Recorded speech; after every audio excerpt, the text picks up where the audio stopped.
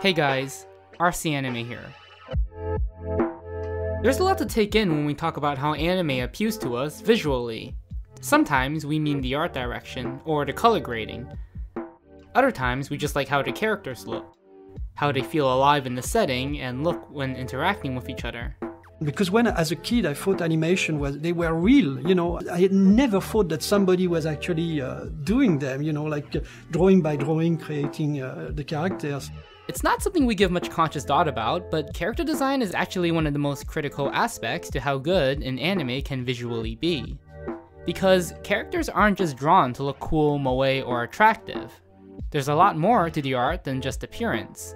I design off of the script. You get notes from the director and they kind of say what they like, what they don't like, where they want you to take it. One of the things that's important about character designs is how they affect the mechanics of animation.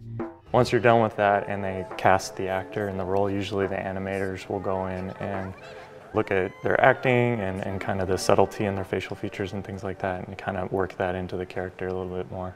漫画は漫画として読めばいい。なんでアニメにするのか。Some designs are made for fluid movements, whereas others look better when they're more stationary. And designs that are too complex or simple for the intended tone can cause a significant amount of problems, like forcing Grand Blue Fantasy to get delayed because its designs are too heavily rigid for animating. The main goal of a design is to allow it to be versatile, where it can fit multiple styles depending on who's animating it. And because of this, sometimes the characters can look inconsistent from episode to episode, since each one has a different animation director and each cut has a different animator. This is why most character designers are the chief animation directors as well, an AD who patrols and corrects the animation of every episode to maintain some level of consistency. So even when Naoya Wada and Toshiyuki Inoue are animating a cut in the same episode, their different designs don't affect the characters too much. Some actually play with the standard, and instead of going for consistency, they look for stuff like comedy and polarity. Like how Konosuba's AD doesn't correct most cuts, to give it a wacky Looney Tunes-esque feel.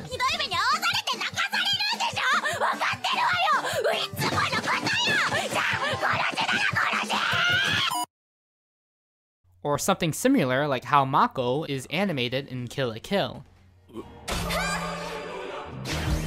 一生懸命書いてはいけない。一生懸命さが伝わりすぎるとちょっとギャグにならないというか面白くならないというか、アニメ的にはちょっと間抜けな動きだったりしてて、たまにこうすごいちゃんとマコのこの手渡し行というかジェスチャーで喋るシーンっていうのが大体その本編の流れをこう一回断ち切って変な方に行ってまた戻るみたいな、前後の方が調整され方としてはそこ真ん中だけスポンと抜けてまた戻るっていう関係でした。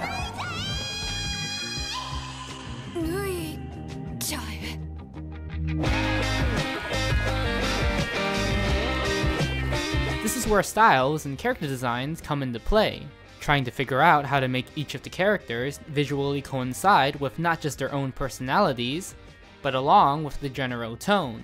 ロシア系のキャラクターもいれば、チャイニーズ系もいるし、ヒスパニックもいるし、ジャパニーズ系もいたり、そういったキャラクターに合わせて、ヒーロースーツのデザインをするべきだと。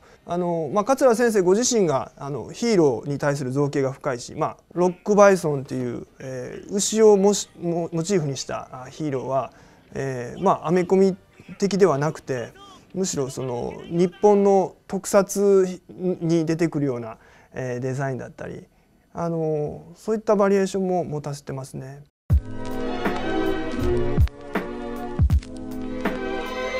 Characters are mascots that represent the anime they're in, and how they look gives us a clue as to how a show is going to present itself. Some designs offer a more grounded look at reality, where their shapes are more defined and strict. Others are completely eccentric and playful, with a looser look. But even when you consider two shows like Akiba's Trip and the Tatami Galaxy, which both emphasize liquescent animation, their designs are nothing alike. Each character designer has their own mode of expression, some of whom can be detected with a single glance, like Akio Watanabe or Yukiko Horiguchi. But what they have to take into account is how will the show be animated. Which is why my favorite designs are the ones that flow perfectly between heavily animated cuts and the more passive ones. Like Yonayama's work in Kisniver, working off of Miwa's original designs. So this is Miyashiro's first design. It's Nico, and she was quite tall in the original design.